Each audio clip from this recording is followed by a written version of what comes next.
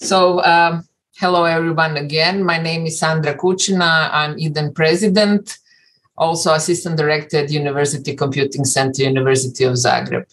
I wish you a warm welcome to today's session, the last session of this year's European Online and Distance Learning Week, sixth in the row. This year we are having 8 sessions with 40 speakers and about 700 individual participants, meaning that some of them participated in the number of sessions.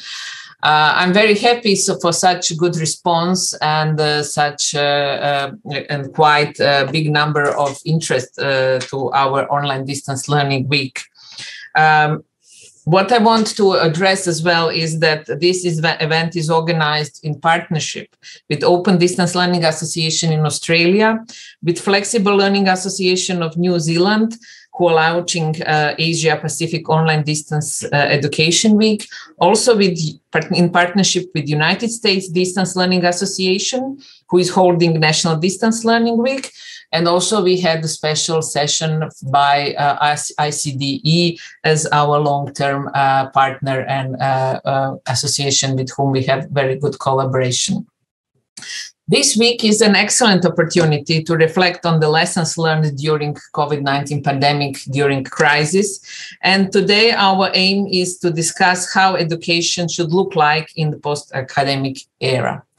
Before I start with the introduction of my panelists today, I will just briefly remind you on 2 slides. This year, Eden is celebrating 30 years of serving modernization in education in Europe.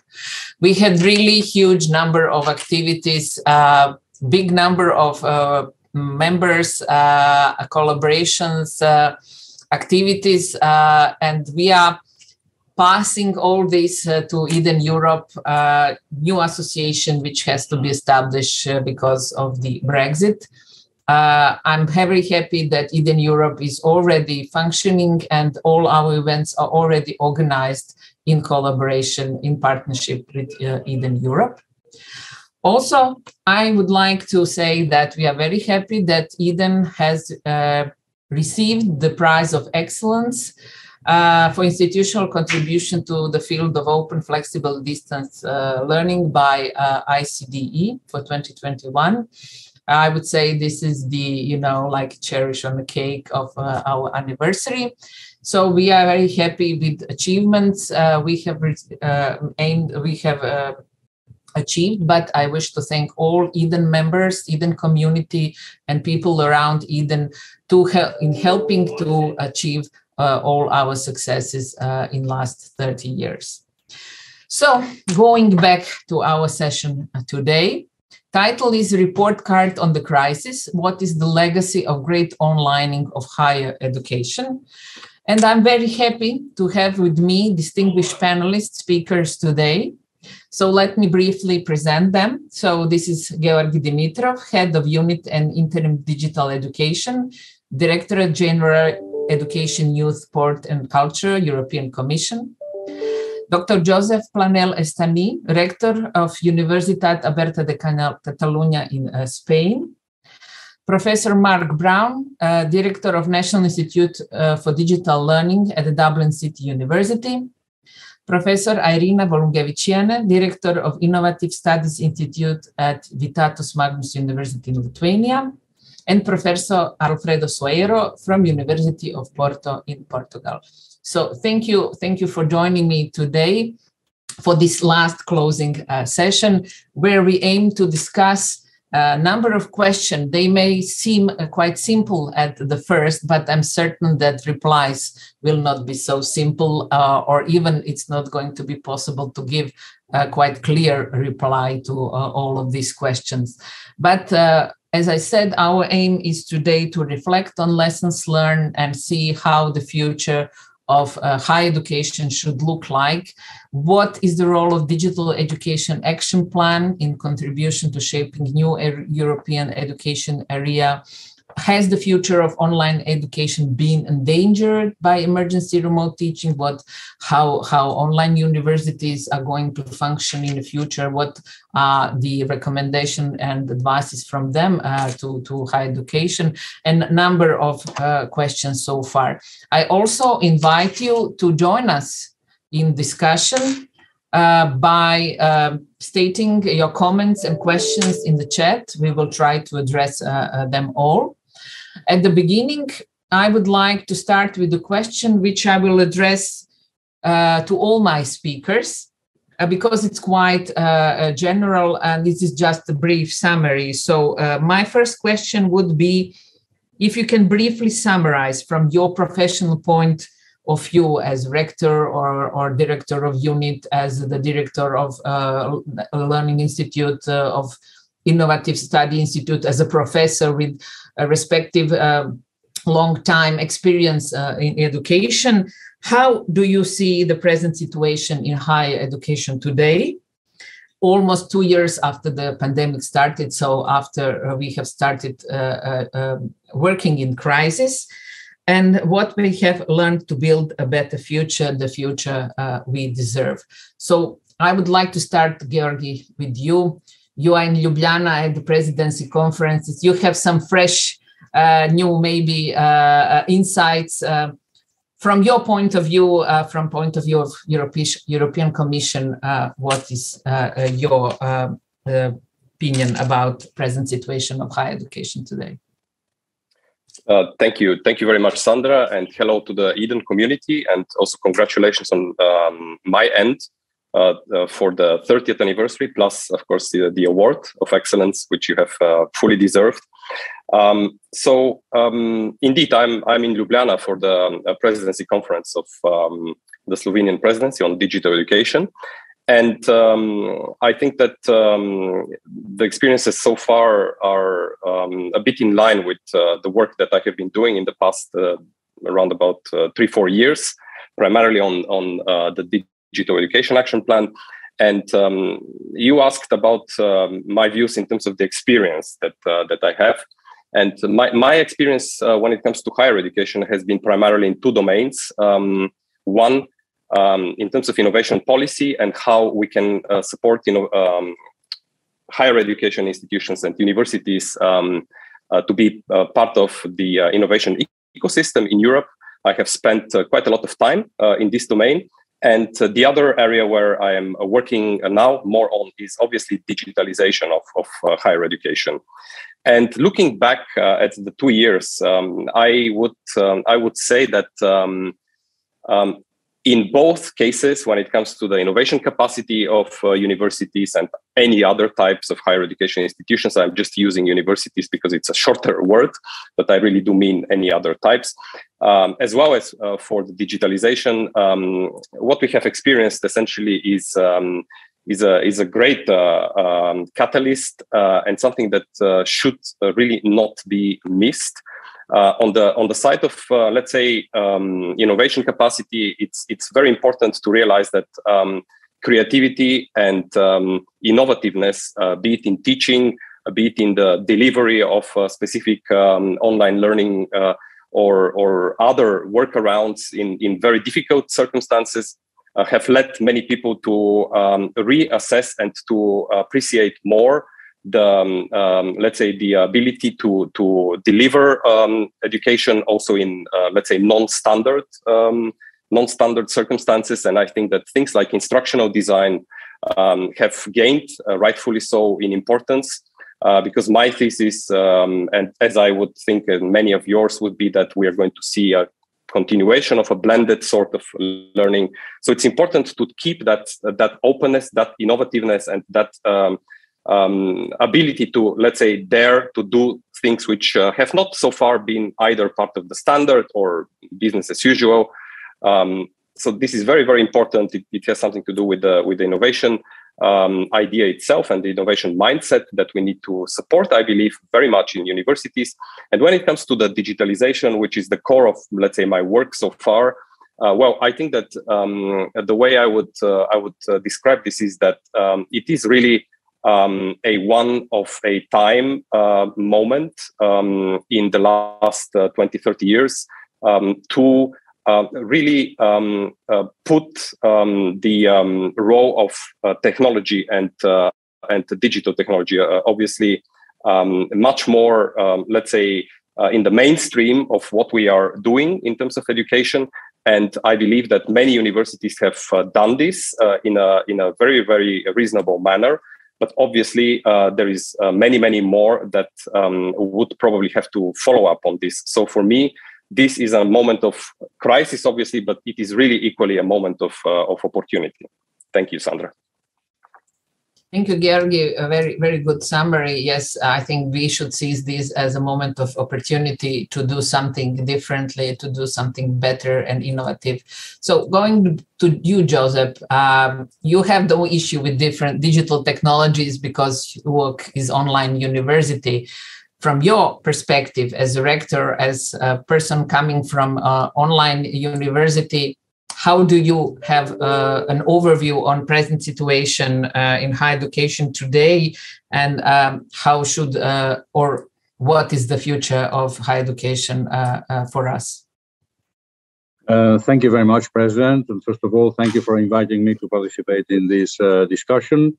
And I want to congratulate Eden as well for the 30th anniversary and for the award for excellence. I would start by saying what Professor Sanjay Sharma, Vice President for Open Learning at MIT, says that the 21st century starts in 2021. Because at the end, what we have seen is that technology has become vital in helping to ensure that no one was left behind. But many challenges appeared, revealing a whole set of weaknesses. First of all, it quickly became apparent the lack of digitalized learning resources to facilitate the emergency remote teaching. In the second place, we have seen a lack of digital competences among teaching staff and students. In the third place, and after several months of lockdown, it has become clear that the use of streaming lectures with no further changes on the methodology explain why part of the student body did not welcome this change. And in the fourth place, distant learning solutions were unevenly adopted around the world. So overall, while it can be argued that lockdown has served to demonstrate the educational potential of technology, the digitalization model of the higher education institutions must be reconceptualized if we are to maintain the quality of the learning process and leave no one behind. Genuine digital transformation means more than simply integrating technology into teaching activities. It calls for a profound organizational and cultural change, and it's about formulating the right question. In the case of work, 25 years ago, that question was, how can technology enable us to do what we are unable to do by other means? This was the starting point for us, for our learning model, a model that has evolved and adapted to different situations in these last 25 years. And in that case, our model, that may be different from other institutions, our model is a model in which a student is at the center of the learning process by learning by doing. In this model, as we see it, technology is absolutely necessary, but alone is not enough. So a whole range of other measures have to be taken that probably we will be discussing later. Thank you. Thank you. Thank you. Really good points. And you really summarized these first four issues, which are become quite clear, apparent after the crisis. Yes, technology itself cannot solve the situation. We really do not need to reflect and be innovative, as already Georgi said, in shaping the future we want. So thank you. From now, Irina, going to you as as a director of Innovative Study Institute, Innovative Study Institute, you have been dealing with the digital education for a long time. Also, as a former EDEN president, you have quite an experience and overview on what's going on. So from your point of view, how do you see present situation in higher education and how should the future look like? Thank you very much, Sandra.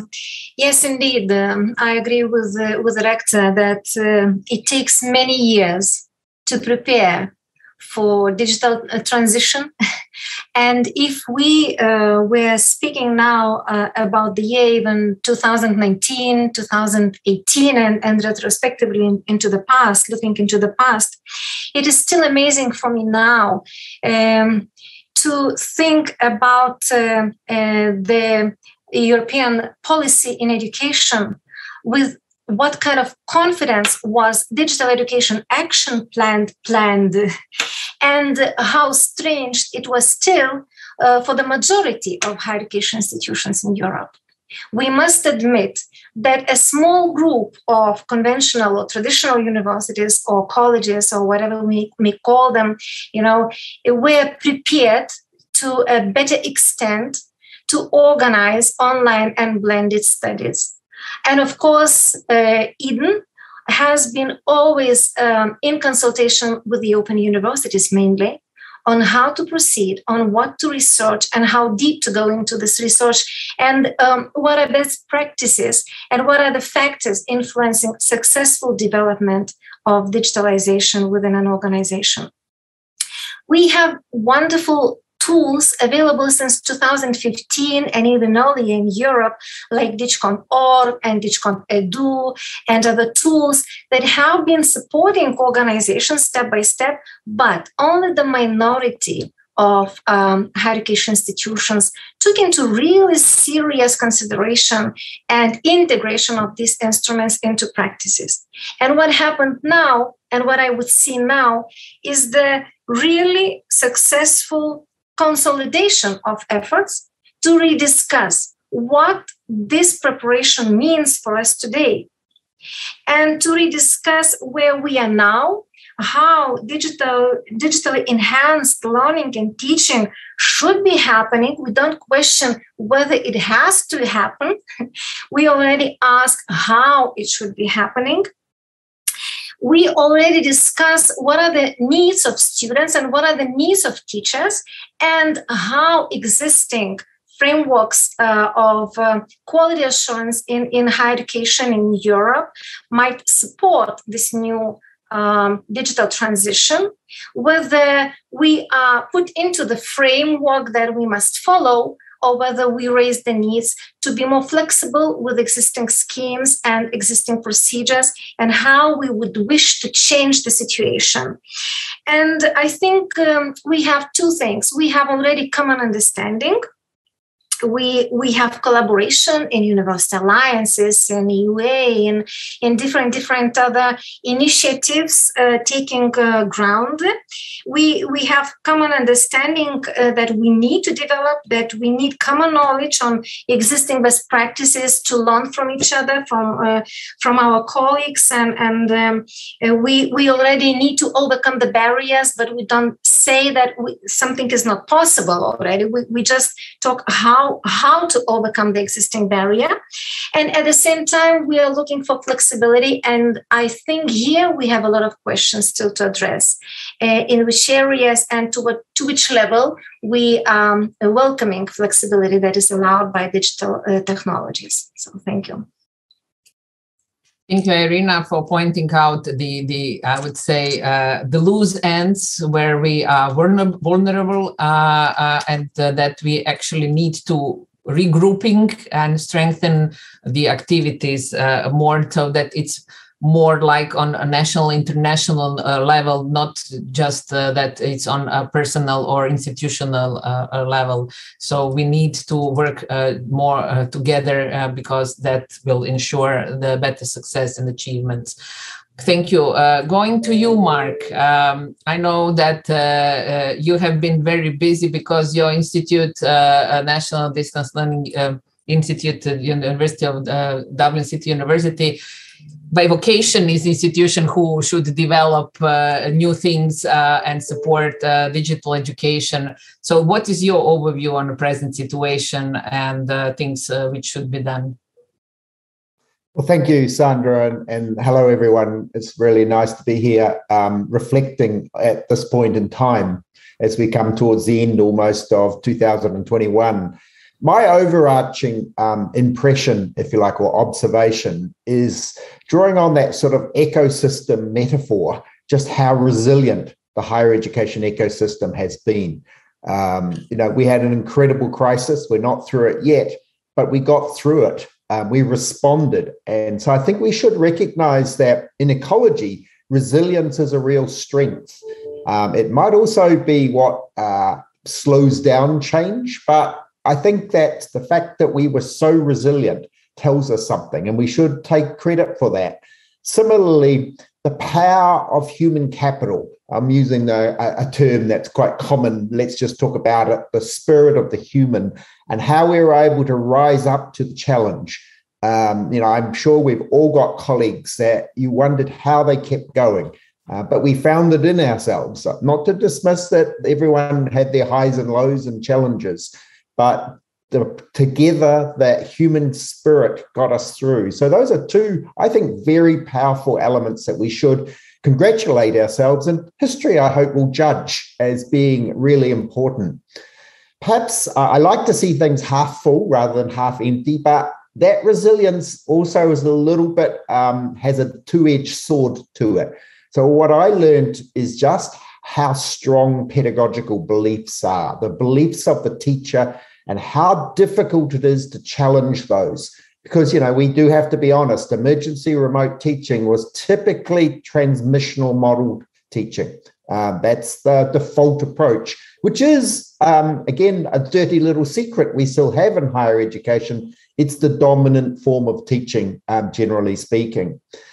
Lastly, I think, or maybe I have two more things quickly. Learning how to learn online, I think we now just understand is a crucial life skill. It's something that I'm very passionate about in the work that we've done. So I think a takeaway for our learners is how important it is not just to leave them to learn online by osmosis, but they need to be taught how to be effective online learners. And my final takeaway, and I think this is going to be something that will be with us for a long time, it comes from the change literature, is change and transformation does not follow a straight line. We also learned that nor do viruses. So we need to recognize that change is actually lumpy. It's mixed. It's messy. It's not something that's going to be simple. Yes, you are quite right. It's quite messy. I can say it from the perspective of Croatia. We have ups and downs, definitely, but definitely learning to learn is important not only for students, but for teachers as well. So going back to you, Alfredo, as a teacher, person who has quite wide experience of teaching and being present in numerous associations. And I know always you are supporting teachers, saying that they should be trained more. So what is your overview on present situation? You have to turn on the mic.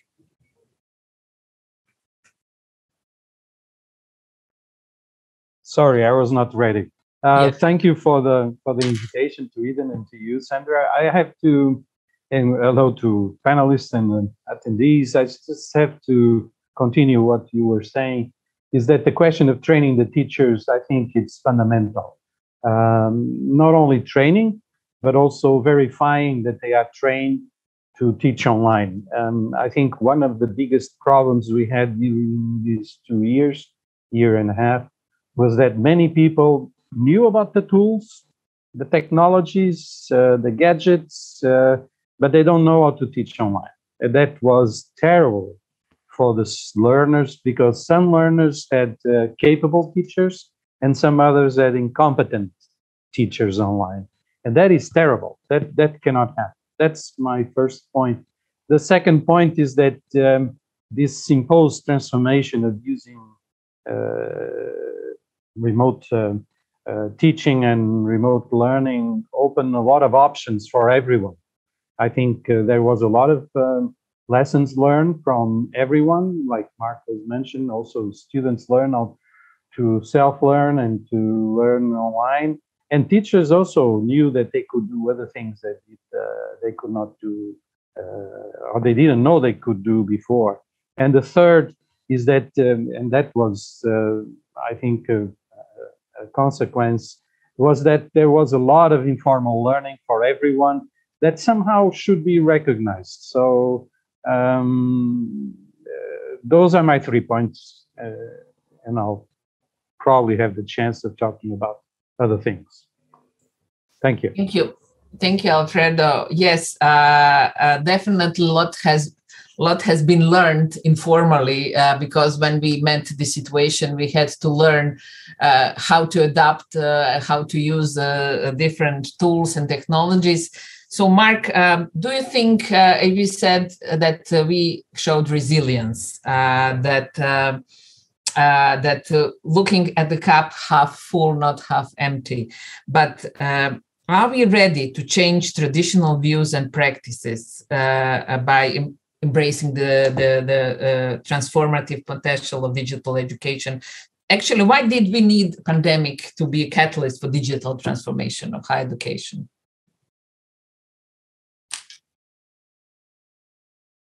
Please, Mike, turn on the mic. Yes. That's all right. I just lost my mouse there for a minute. You've really put me on the spot there, haven't you? Those are pretty tough questions. 2 questions. Are we ready, firstly, to transform the traditional? I think the word transformation is typically used very loosely, particularly in the context of higher education. I'm probably as guilty as the next person by referring to transformation without really defining the term. If you take a dictionary definition of transformation, it's about an extreme or radical change. So in many respects, I think transformation is a bit like an aerosol deodorant. We spray it around, it smells good for a while, but it doesn't really last very long, and all evidence of the spray disappears. And I thought I'd bring a little prop with me, you see. I'm transforming here, it smells pretty good, but it's not going to last long. More practically, I think it helps to make a distinction between transformation with a small t, a little t, and transformation as a capital T, a big T, if that makes sense. An example of little t transformation that I experienced last week, brought about by the pandemic in Dublin, outside of higher education, is that taxi drivers now take cards instead of cash.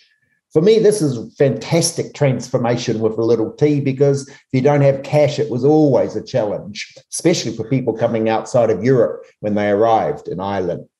I think we've seen many small t transformations by individual teachers during the pandemic, small tweaks and adaptations to their teaching. However, I'm less convinced that we've witnessed many really fundamental big T transformations yet. Remember, I said it takes time, though, but in most traditional universities, and I will use university here quite deliberately, conducting and publishing research is still valued at a higher level than one's teaching.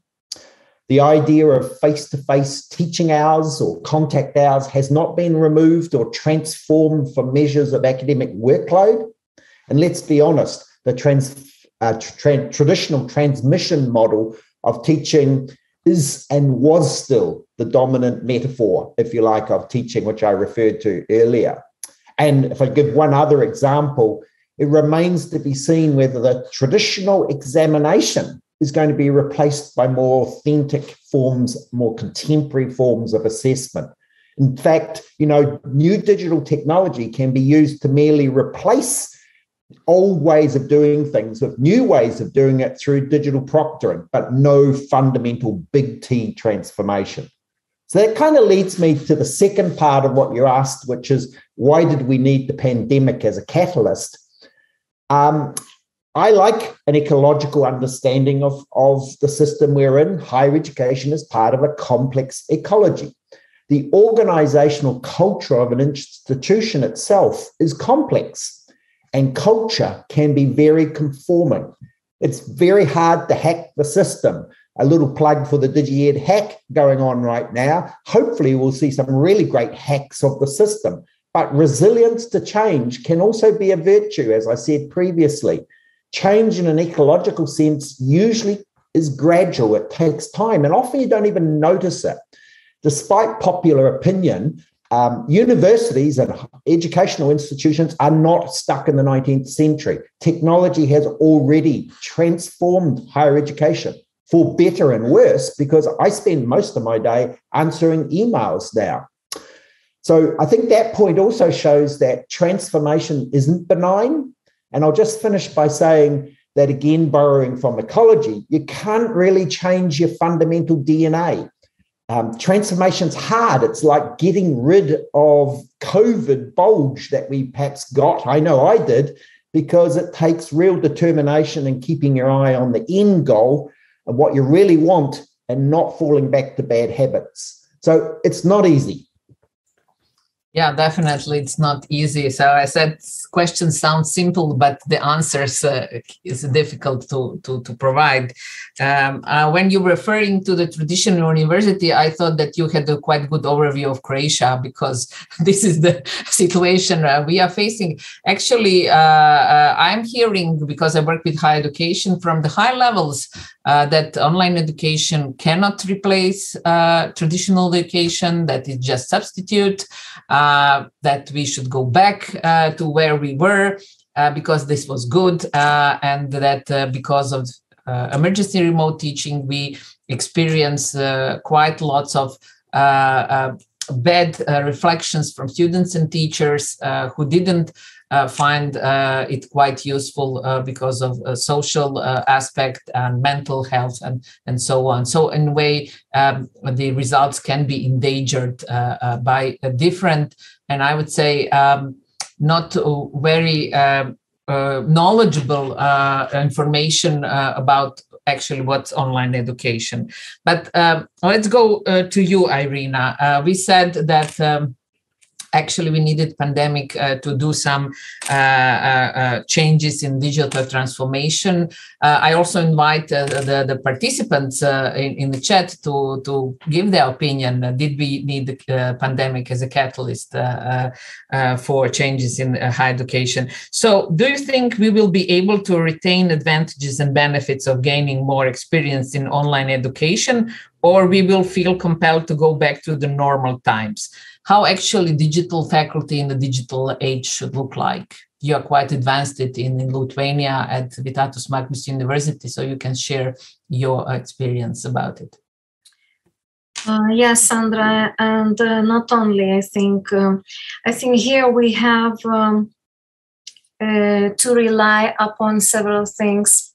One thing is whether we have a vision, and I think I'm part of a group of people who usually create visions and try to think what we want to be and how our education should look like in 5, 10, 20 years. And I think this is very important, because as we have seen from the past, if we didn't have a preparation, we would have failed much worse than we could have imagined.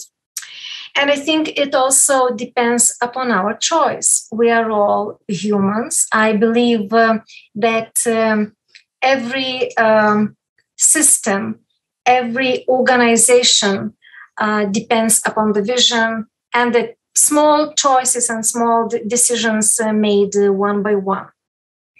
I think we have to answer many questions. Of course, we should start with the questions, what we would like to see, what students would like to see, what teachers would like to see, what national and institutional policies would like to embed in the visions of their institutions. We have to answer the question how much we trust science, how much we trust research, how much we are also make lessons from the feedback that we receive from our stakeholders. we also have to decide about other things. For example, now we see tech projects on the national level taking good advancement. And I always question inside and also with a group of researchers and with my colleagues in Europe and in Lithuania, how do we see the goals of innovations, economic development, and education, and how fast the impact of education can be towards the changes that we want to see? We witnessed how quickly and how successfully schools went online, school education during pandemic. Maybe not very successfully in terms of methods that they chose. Maybe they had a lot of dropouts at the moment. Maybe they did not manage a lot of things. But schools had to move online, and that was out of the question completely before pandemic. We can count schools who had experience with digitalization. And now we see the merge of unicorns that each country wants to see coming out of the national context. For example, through EdTech, we also want to see how fast we develop and how fast we gain recognition. And then I go back to the area of education and ask myself, what is the benefit for education out of the digital development, out of this new game or new tool? And I want a very clear description how sustainable it is for education in my country or in Europe in a long time perspective. So I think these are the really important questions. And I would think that first we need to think about them, then to try to answer for ourselves how we think and what we would like to see in the future, and then which way to go. We need to go back to the questions of openness and transparency, because digitalization always improves transparency, always improves the openness. And this is our strength in Europe, I think. At least we always declare it full-heartedly for our colleagues globally, because we are prepared for the openness. I would claim that we are. And I think the solutions that we choose now for schools, for vocational education and training, for adult learning, for higher education, also should be based on our values. So if we choose a simple tool, a simple digital instrument, do we contribute to human capital development in Europe? Do we contribute to our wealth in the future? Or we choose the solution that we can manage now, but we don't think what will happen in the future with our institution, with our university or school. So I think when we answer these questions, what we want, and when we make our choices, then we can say with better confidence whether these lessons will be learned.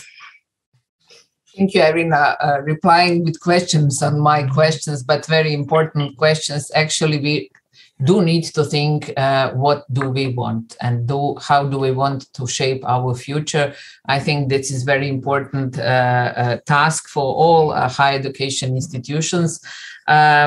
We do have the plans, we do have the mission and visions of the institutions, but these, I would say, long-term visions going back some years, but how management of institution is open to change this vision and missions based on the lessons learned. This is also something to talk about. So, Georgi, going to you now, Digital Education Action Plan. It's been a year and maybe a month after it has started. It was presented, but actually it started in 2021. So how are you satisfied with its realization after 1 year, especially because of the pandemic and disruption of education for which no one was prepared?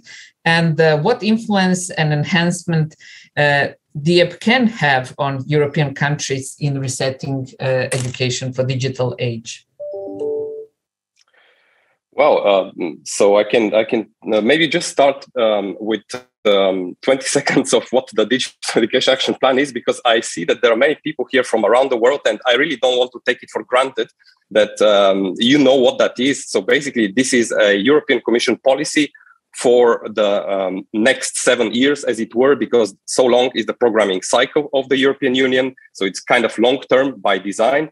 And what this Digital Education Action Plan is basically a set of measures, but also a set of two very strategic priorities. One, the need for a building what we call a digital education ecosystem, which ranges from connectivity through equipment, through infrastructure and the skills of the teachers. And then on the second side, we have the long-term objective to support continuously digital skills and competences. So sorry, I had to make that parenthesis. I really don't want to assume that anyone would know that. Now the question on being satisfied.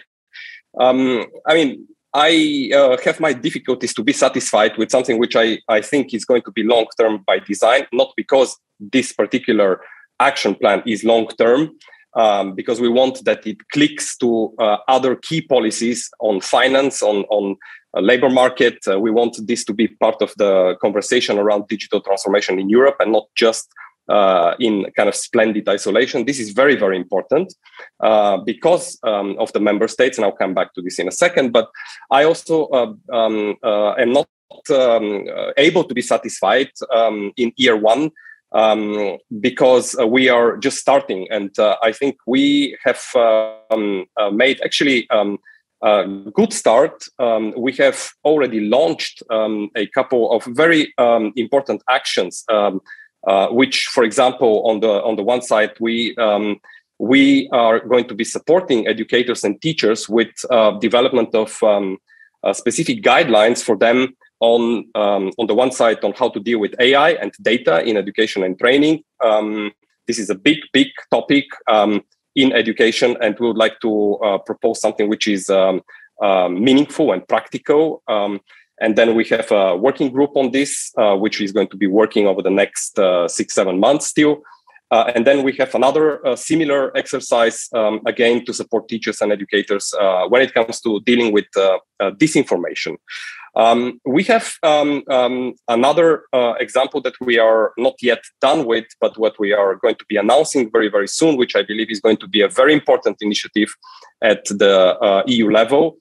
This is the Digital Education Hub, which we are going to be procuring, and we are going to be announcing very, very soon. This is about creating an interface at the EU level for cooperation between policy, practice, research, and also the private sector at the EU level, because we believe that this type of cooperation is not yet as institutionalized as it could have been. And one needs to just compare it with the verticals of, let's say, higher education or maybe the school sector to see that this is not yet there. So we have a lot of work to do. So that's why I cannot be satisfied, because we really need to work for a number of years, I think, on it. And because of your question on the member states, I think we have to be very clear as to the competences of the European Commission when it comes to education. Again, for all those not sort of in the know, the Commission does have very limited competences in education and essentially supports the member states. The member states are responsible for designing and for the content. However, because this topic has become so relevant and because of the increasing importance of this policy, the Digital Education Action Plan, which I have mentioned, we are seeing more influence also when it comes to the member states. And what I mean by this is, I would like to give the example. It is actually something that we announced in the action plan as well. So it's not something which came on top of it. It's the dialogue with the member states on digital education that we are about to launch. We would like to go deeper with the member states on the needs, on the gaps, on the bottlenecks, and on their plans when it comes to digital education. We would like to do this over the next year. So it's going to be a time-bound process. It's going to be something which involves the top level of the political leaders in the member states. It was something which the president of the European Commission announced 2 months ago when she called for leaders' attention to digital skills and education. And it was something that a project group of commissioners, so a very high-level group of commissioners from different parts, have put their weight on. And I believe that over 2022, we're going to see also more exchange and deeper conversations with the member states. And this is a very important aspect for us because traditionally, we are really not doing this every so often. But because the situation is so exceptional and because everyone seems to be intuitively realizing that the relevance of this topic is so huge that we cannot just, let's say, leave it to be as business as usual, we are taking those measures.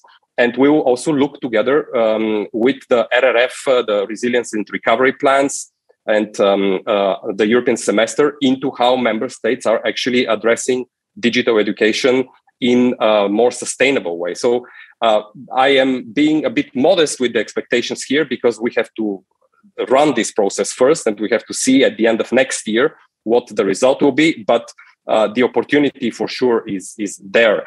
And just final element to mention that the contribution of the Digital Education Action Plan is a long-term one, and it is something that will help to build the European education area further. And this is very important because it is really about the European education area and not about the different, let's say, enablers of it, be it internationalization or digital and this and that. These are the things that will make European cooperation work even better. And I think that we have excellent experience in Europe when it comes to cooperation between education and research. The most popular program is called Erasmus. And I think that this is the ultimate objective. So I do believe that, of course, with the relevance of digital and the relevance of the flagship we have on the table, the Digital Education Action Plan, we will be able, of course, to probably leverage this because the times are right to do that. And I think it's our also responsibility a bit in the Commission to do that because the member states are also expecting it. And by the way, the stakeholders as well. Great. Very good to hear about the number of actions that you are performing. I'm looking forward to Digital Education Hub, but also I very much welcome this communication with the countries, with the high state profile people, management. I think it's very much needed to be aware of the present state of what's going in each country and to able to tackle these issues with them and see how it can be solved or proposed some actions in a way that they found the solution. We will welcome you very much in Croatia, definitely.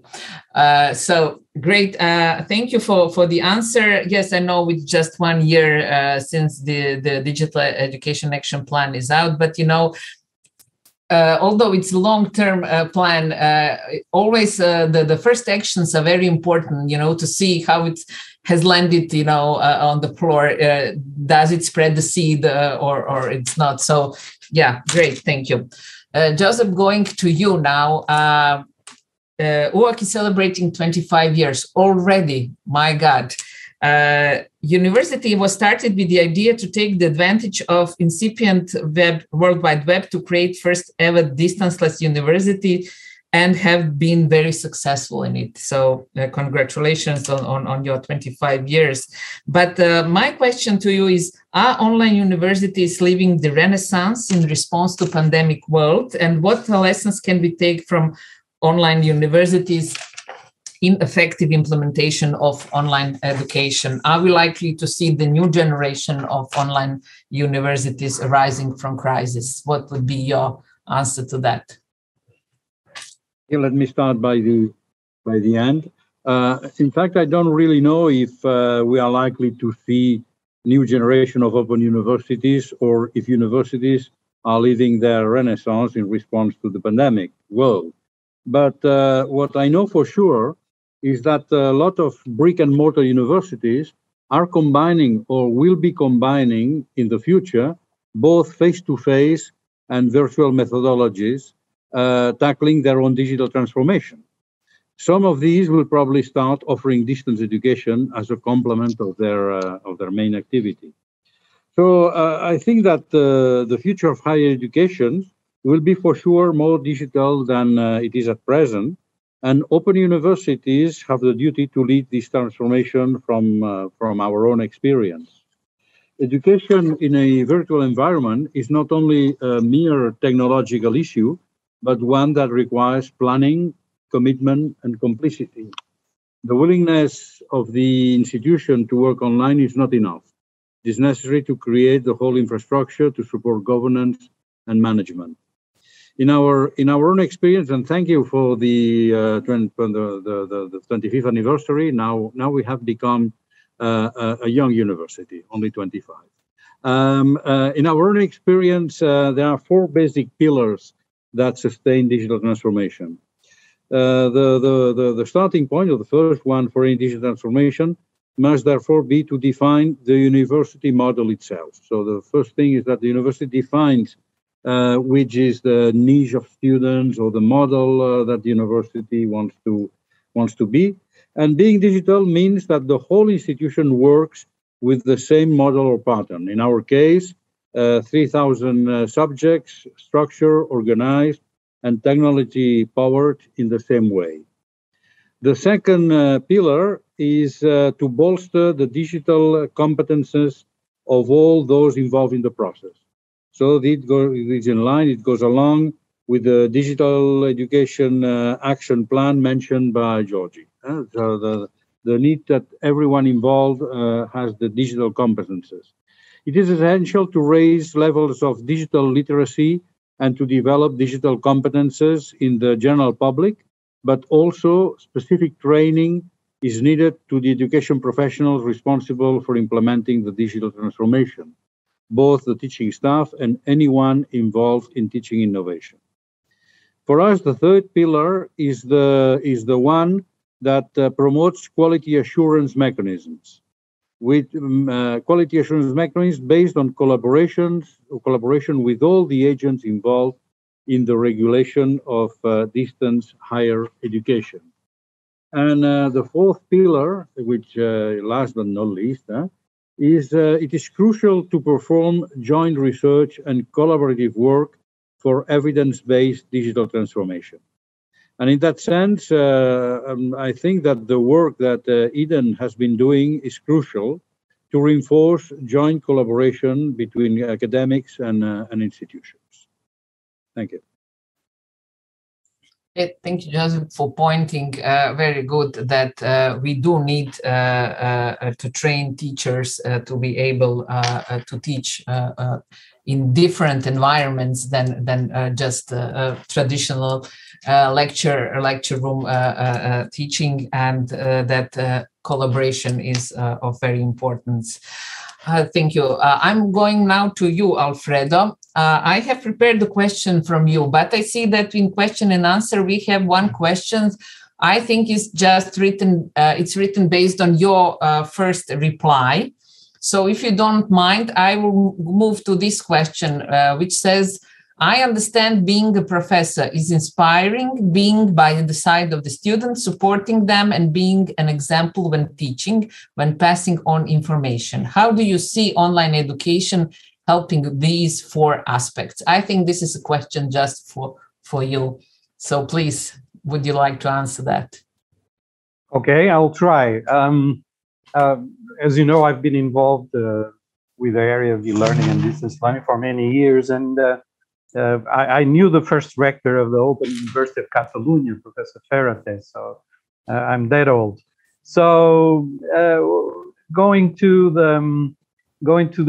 this specific issue, I think that online is one big advantage about the face-to-face teaching and learning, which is the possibilities of communication and circulating information.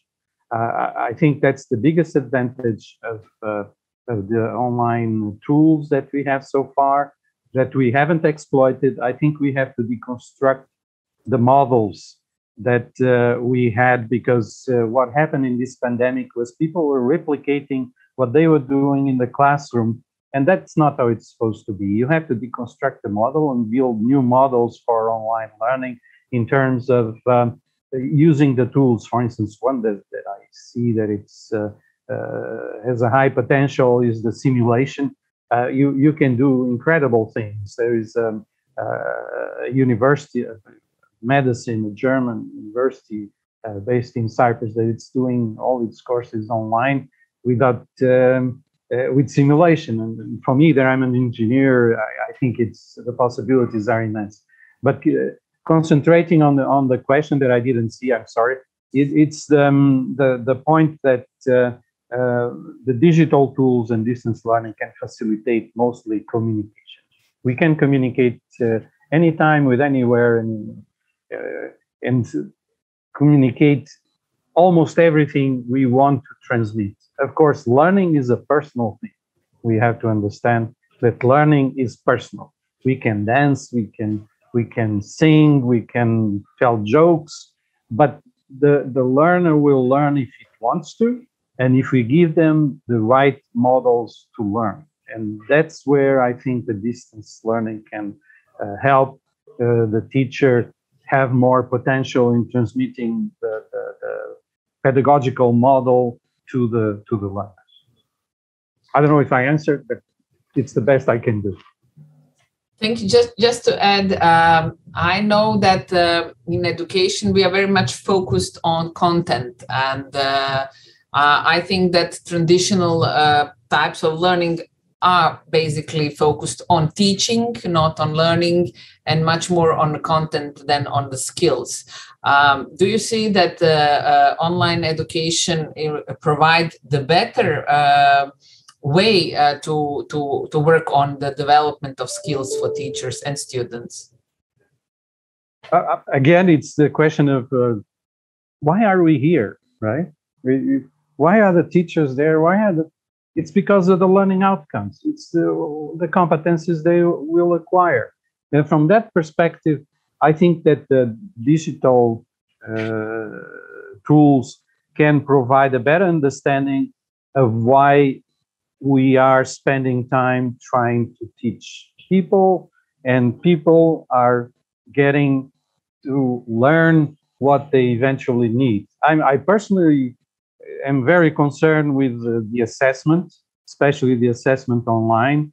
And I think that there's a lot of work to do, because for those that are in the formal, in the institutional learning and teaching, the exams are terrible. I mean, they are a stressing event, and personally, I think they are most of the times unfair to the students and to the learners. So we have to work a lot on the assessment and produce better tools, and they're the digital tools with the simulation, with the portfolios, with records of what the learners have done, etc. I think that we can do incredible things if, like I mentioned in my first intervention, if the professors are prepared to do it. And we have to work on the preparation of the professors. And it's not using the tools. It's not, for instance, the digital competence framework, it's good, but it's not pedagogical. It's not the pedagogical framework. So we have to teach, we have to make the teachers and trainers to learn how to teach online. Thank you, Alfredo. I think it's a very good point, but we have to be aware of. Okay, so let's move. Irina, a question for you. How can associations such as Eden help higher education institution in digital transformation? You were in Eden, UK for a number of years and still are present. You were one of the founders of Eden Europe. You have great visions and perspectives on how things should look like. Definitely, Eden provided the good ground, the good platform for collaboration. What we are now in verge of establishing, we have established already, but with new association, Eden Europe, we can do things differently and even better. What do you think we need to undertake to meet the increasing demand of higher education and helping the higher education institutions? Eden is very European in terms of fostering collaboration, building bridges among different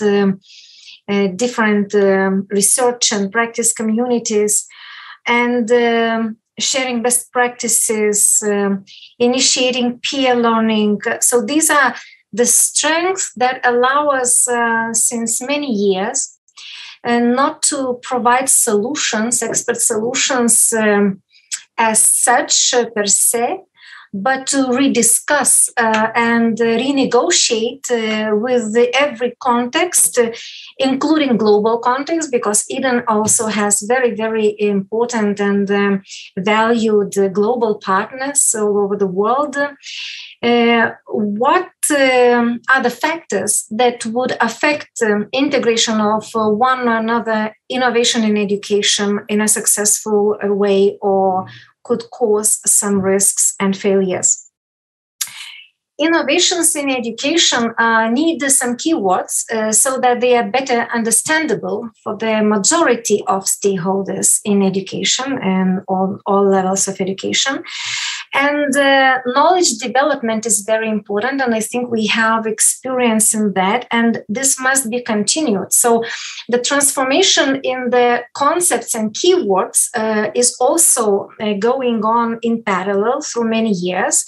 When we talk about virtual mobility, open educational resources, open educational practices, micro-credentials, for example, now we always try to elaborate and increase the scope of the discussion in terms of what it affects and what might be the impact of one or another scenario taken. As an example, when we are invited, experts from Eden Network are invited usually to consult national policymakers, international organizations and groups on one or another area of digital education. I think the best that we can do is to introduce the criteria, how we can, and the measurement indicators, how we can measure this innovation, and the characteristics, how can we describe this innovation, and then to discuss what implication of one or another scenario could happen, what implication we can anticipate. So actually, I think we have been doing it successfully, but as you, Sandra, mentioned it correctly, we also go under transformation, because we need to transform as well as an organization. And Eden will, I'm sure, I'm confident it will take all the best values from the 30 years of existence. But at the same time, now in Europe Digital Learning, Eden Digital Learning Europe, we put on a very, very high priority level such values as openness, also transformation in management, including national associations as our very important stakeholders within Eden, partnership with global associations as well in order to learn from each other, and many, many other things that I think would correspond to the values of Europe, and also to transfer the European instruments, tools that have been successful through the years also to other continents and countries. We think this is a very important time for us, not only to support our European institutions, but also to support globally institutions that address the same challenges. So I think we are in the process of transformation. I hope to hear every voice and every opinion, and take it on the table to the management board of Eden Europe and general meeting of Eden Europe, and to openly address this and to find solutions and to analyze successes and failures, and then to feedback to our region, to our Europe, and our education policy as well, with this feedback that we collected. So I think this is our mission, and I'm sure that we will continue with it. Thank you. Yes, I agree with you. Just from this webinar today, we see that our participants are actually on a global level, coming from really a number of countries out of Europe as well. What was, I could say, the confirmation to us when pandemic started, and we started with these webinars online together, providing the space, the platform for everyone facing this disruption and looking for a place where they can talk, discuss, find new ideas, find a solution, see that it's not that they are not alone, and there are others who are facing the same problems. And actually, the strength of our community, because I would say that Eden members are really people with heart and soul devoted to education and their job as educators, contributed to that Eden actually could be, I would say, a platform for transparency in incoming and outcoming information, so that they are visible to everyone. And I think that is one of the best strength of Eden as such. But let's not praise ourselves, although we do have a little bit. Thank you for your opinion. Mark, I will go back to you now. We have heard several times so far the issue of research, the importance of research, which has been quite rich last 2 years, because actually they could research on the present situation and things which are still going on. But what is my question to you? We have lessons learned. We have results of research. How to move from the point that we know something actually to implementing it and move forward? Well, Sandra, that's an excellent question, because I guess in part I'm contributing to that research community, adding bullet point recommendations in various reports, and I'm reading those reports. But I'm also starting to get almost overwhelmed with the amount of research, and I'm starting to filter it a lot more critically, because I think we're at a point where less talk and more action is probably desirable, or maybe the talk and action go hand in hand. So I think we really have to walk the talk. And this is one of the challenges we've had, that the research community can't be siloed from then being challenged to put the ideas, the evidence-based thoughts and experiences into practice. And what we know, again, about large-scale change is important. This was known before the pandemic. We have to walk the talk. We have to have the change owned by all. I'm not great on top-down visions. I think visions come from the community. Sometimes there's a body of literature that says vision is what you end with. Without wanting to sing DCU's praises too much, you have to win the hearts and minds of the community. So 3, maybe possibly even 4 years ago, as part of an envisioning exercise of what the university wanted to do in the future, we held a 24-hour online DCU Fuse event, which was the first time many of the staff actually learned to be learners online. Went, as I said, for 24 hours, not dissimilar to the DigiEd Hack event going on, walking the talk, bringing people with you. Middle out change is very important as well. Many of us are in middle positions. We talk about top down and bottom up change. The middle out shouldn't be underestimated. It's the glue that joins things together. Ultimately, though, we all have a degree of personal agency. We can all be change catalysts. When I hear someone says, oh, the university hasn't done this, or the university hasn't done that, or some institution, we're part of that. And if we just sit back and accept it, then it will be what it is. So we have to be activists. And then plans are important. Plans at all levels. It's a sort of slogan, but if you don't plan, then you fail to plan. And one really important thing I think that's missing right now from the research literature, and I say this quite convincingly because we've been analyzing the literature around the student perspective, the student experience. You know what? The student voice, despite our best efforts, is not that clear in coming through. There are only a couple of publications that have actually been co-authored with students. Most of the student voice is done through surveys. And that's not a student voice. That's someone else telling the student voice. So I think we also, in those plans, need to hear a lot more from students. There's been a great experience here in Ireland from the Irish Universities Association, where they crowdsourced what students said they wanted the future of higher education to be. So, you know, students can be a powerful change force here if we want to harness them rather than manage and control them. So ultimately, if we're not committed to change and we're not going to win hearts and minds and bring people with us, we'll get the change that's given to us. Yes, Mark, you are right. Students have to be heard. It's important. I know that we are doing lots of surveys, but basically we hear one or two students. We do not hear actually all of them, and they are the people for whom we are doing all this. You know, so yeah, thank you for that.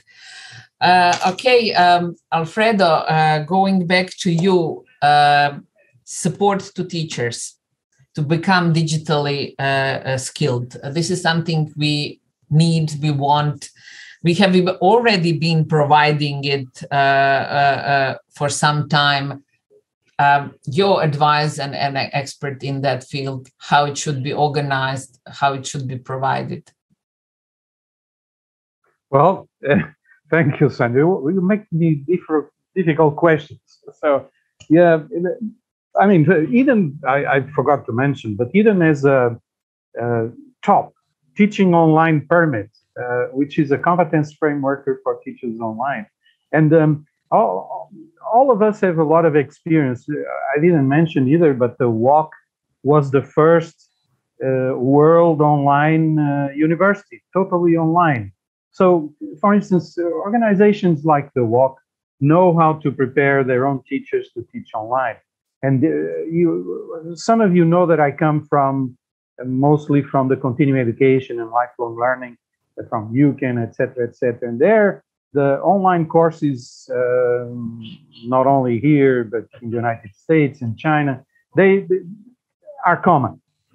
And what has been happening is that the people that teach online in those areas, for the adults, for the lifelong learning, for the professionals, either they are successful or they lose money. Most of them are private. They are profit organizations, not the public, like the public ones. So what I'm saying is that this, how do I say, this expertise, this knowledge, this competence to train online teachers exists, but exists probably in places where we do not looking for it. And my recommendation is, for instance, take a look at WALK has done, take a look at what Coursera does and other organizations. They know how to teach online because they have to maintain their own learners. Because if you are an engineer, you're taking a continuing professional development course online, and it's not well done, you will not come back again. You'll quit and probably ask for the money back. So you have to be aware that this competence exists. We just have to put it in place. I was hearing the European Commission talking about the policies, etc. Don't forget the competent training of teachers online, because if you don't have competent teachers, online will never be constant, and I think it should be one way or the other. I believe in the Uber learning. I think that people will learn like they pick a Uber, and when they do that, they probably will try to find those that have good teachers online, and they will find the good courses, and those will survive. And the function for the universities, as I see it, is probably becoming a validating center or accreditation center of competencies provided by the Ubers. That is my perception for the future, but we'll see. Thank you, Alfredo. Thank you. Good point. Okay, Georgi, let's go to you now. Definitely, this pandemic is continuous. There is no ending. I don't know if we going to face the end and when, so no one can predict that. Institution teachers and students are exhausted already with present situation. So what do you think what will be the challenges for 2022 in higher education? Very important mark from Mark was that we need to hear the student voice as well. So what are opinion of European Commission or your about how it's going 2022 to look like?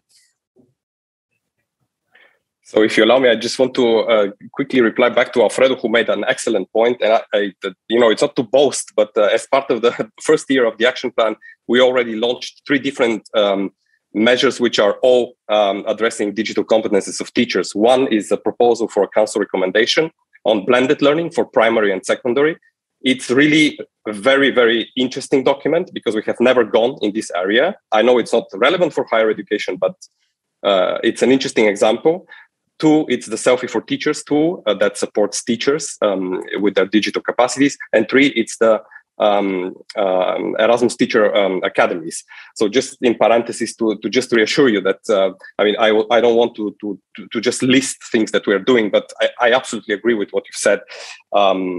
Now, I want to address your question, Sandra, which is excellent, with two different perspectives. Personally, if the question is what we kind of should be looking into next year, given the very difficult and also, psychological situation, I think that we, especially those of us that are in positions where we are able to transmit information that others either read or listen to or somehow communicate, and in fact, every single person here around this virtual table is doing that nowadays because we are very connected.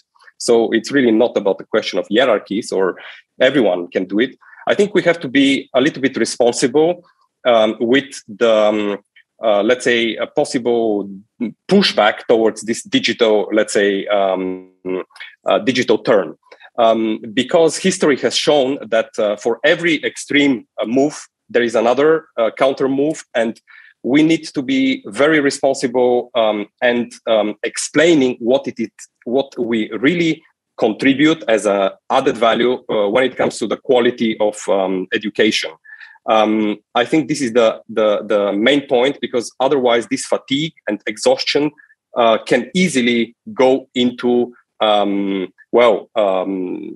rejection even, and so forth and so on. So I do want to recognize that there is this element which is also already kind of there, but it is in the responsibility of those who know this best to also share this in a really in a responsible manner, without let's say the hype or the counter element of it, which I think we have seen for the last 10 years plenty of times.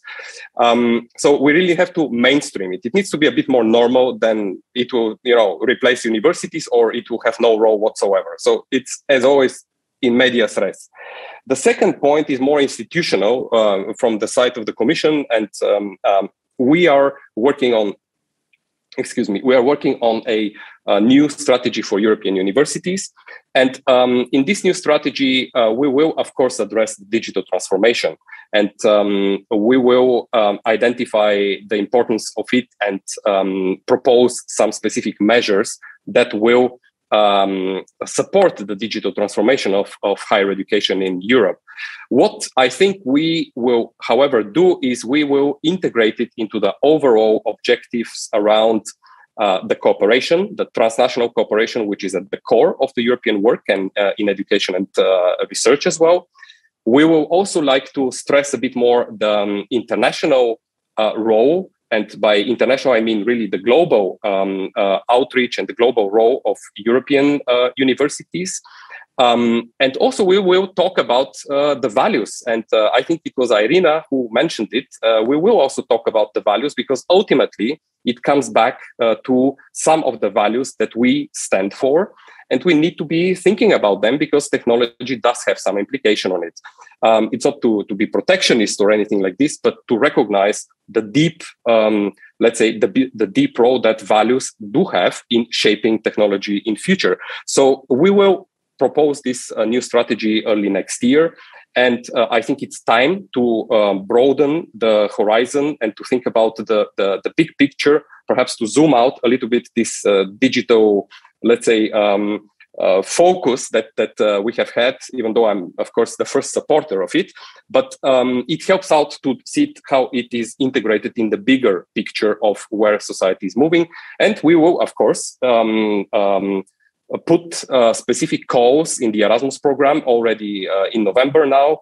We will, of course, have a number of digital priorities, more than before, which are going to support specifically a number of different areas which we believe are, let's say, more interesting for cooperation in 2022. So, but that's more on the program side. Thank you. Thank you. Very good news. Looking forward to that. But definitely, yes, zoom out and have an overview, actually not focus on just one thing, but to see how it can enhance the society as such, not forgetting the ecosystem, sustainability of a number of issues and citizens and such, how they live in a society today. Thank you, Joseph. Going back to you, I would say that Georgi has opened a little bit the line to your question, which I have for you is, did online education lose its proper meaning and distinguished qualities in rush to emergency remote teaching? If so, what got lost? So did we lose the value of online education by this emergency remote teaching? Thank you. Yeah. Firstly, I think that it is essential to distinguish the emergency remote teaching that education systems had to adopt as a response to the pandemic, to COVID-19 crisis, from what it is quality online education. Now we have to explain to traditional universities, to students, and to the whole society that what was done during the crisis to keep instruction is meaningfully different from a well-planned online learning experience. We have to assure that all of society is able to see the difference. If we fail to do so, open universities may be facing a regression in terms of reputation, mainly in those countries where e-learning has had to make a great effort to be recognized as a quality form of education. In fact, I firmly believe that quality online education is nowadays more meaningful than ever, and that it has nothing to do with the improvisation done during the pandemic. Additionally, quality online education is one of the more effective and efficient methodologies to achieve the SDG on quality education for all. Thank you. Thank you, Joseph, for stating the importance of quality of education.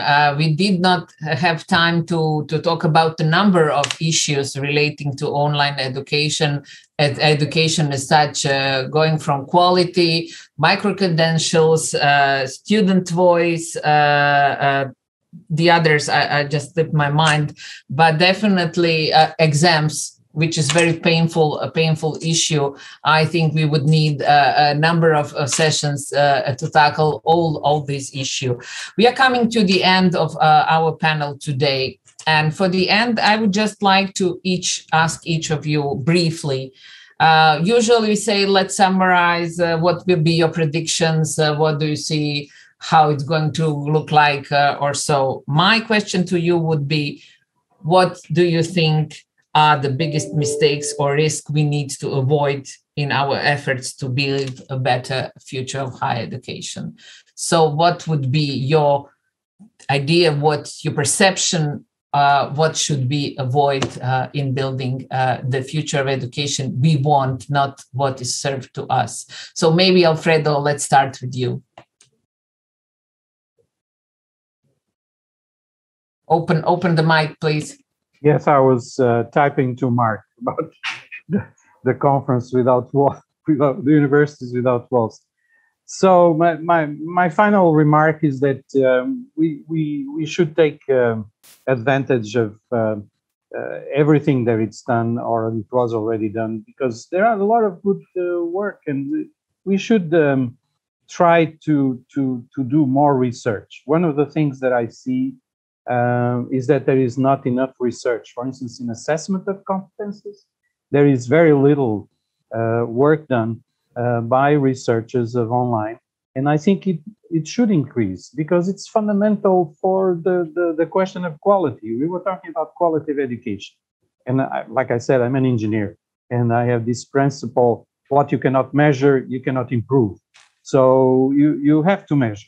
And to measure, you have to use the right tools. The learning outcomes and competences we have are very different, and we should employ assessment methods and techniques that are suitable for each type of learning outcomes and competences. You don't assess an attitude the same way you assess knowledge or skills. So, and that is not, from my point of view, sufficiently researched. We have to do more research. So let's say that my final comment is support the research and targeted towards online and specifically towards assessment. Okay, thank you. Irina, your final sentence on risks and mistakes. I would say three things. Maybe the first mistake would be to go and search for comfort zone in the past. Because this is an illusion, and then I think we could all lose ourselves. The second would be to lose self-criticism and the reflection on our actions constantly. And the third, I would go to the positive side, and I think it's the main condition is to keep the balance. Balance is important everywhere, so not to lose the balance, or I would say to keep the balance. Thank you. Joseph, what will be your final words?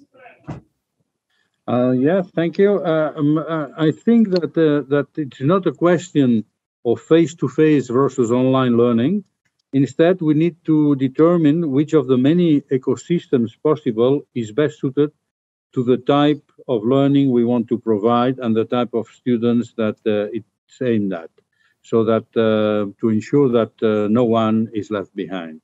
And in the second place, I think that another challenge universities need to deal with is the fact that they are no longer the only actors to provide lifelong learning.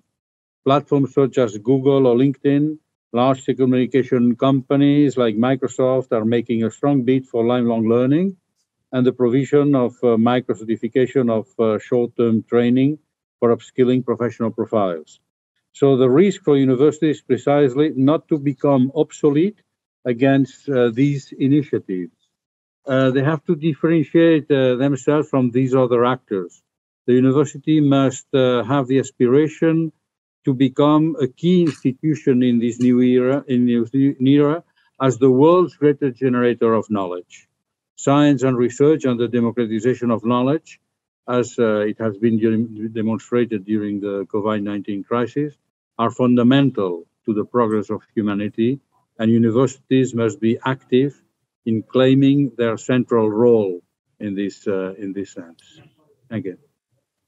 Perfect. Yes, university has to be competitive and to define themselves in order to others institutions providing lifelong learning and other modules of informal and formal education, which are present on the market and for which we are going very often to work wanting some short modular education that will provide us with the skills we need at that moment. Okay, Mark, your time. Well, I'm conscious time is almost up. So really quickly, yes, technology matters, but educators matter most. And I think we have learned just how important the role of the educator is in achieving our end outcomes.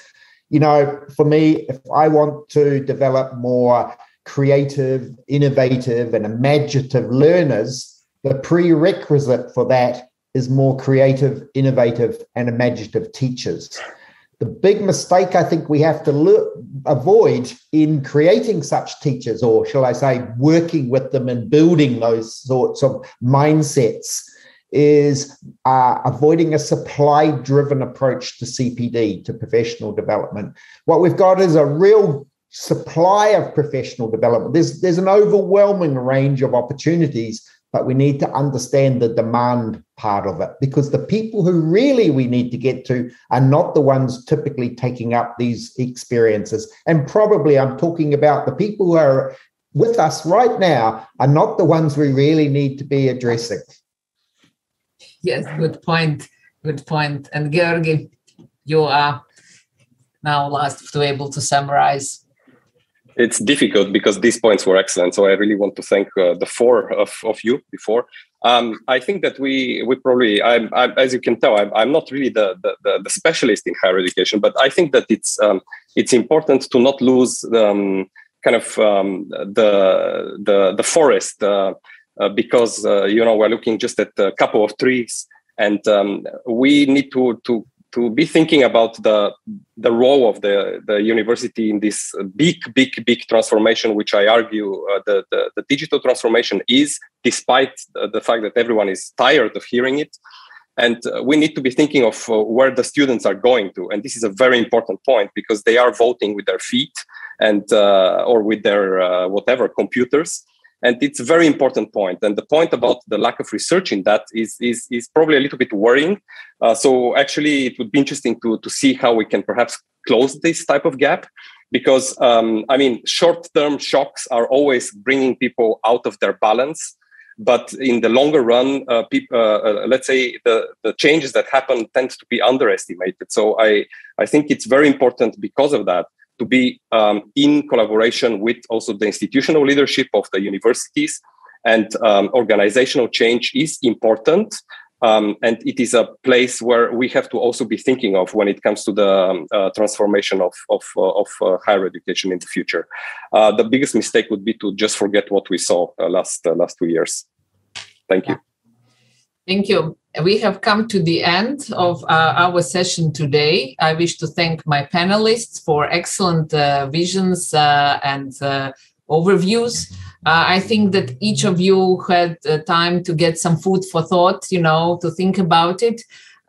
This is the one of the discussions about this issue. I think many more are still to come in order that we move from the lessons learned actually to some actions and start performing. Changes take time. It's complex. It's dirty. It takes a number of ups and downs. But I think that what's the best is the enthusiasm of all of us working in it, and a collaboration, which is very important, because one person cannot make the change. It's a crowd. It's a forest that can do it. So with these thoughts, I'm closing this year European Online Distance Learning Week. Thank you, participants. Thank you, panelists. See you in another occasion. Thank you again. Thanks, Sandra. Thanks, everyone. Thank you very much. Bye-bye.